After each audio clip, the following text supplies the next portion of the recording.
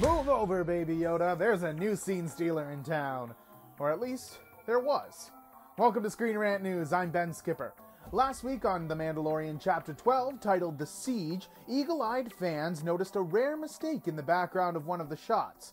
In a scene where Mando and his allies are sneaking through the hallways of an old Imperial base, part of a crew member wearing blue jeans and a t-shirt can be seen on the left side of certain frames. Fans on the internet went wild, dubbing him Jeans Guy, and even going as far as reimagining him as a classic Star Wars action figure. However, just like the infamous Starbucks coffee cup in Game of Thrones, Jeans Guy was not meant to last. Disney Plus has now edited the crew member from the episode, and though he may be gone from the show, he will live on forever in the hearts of fans.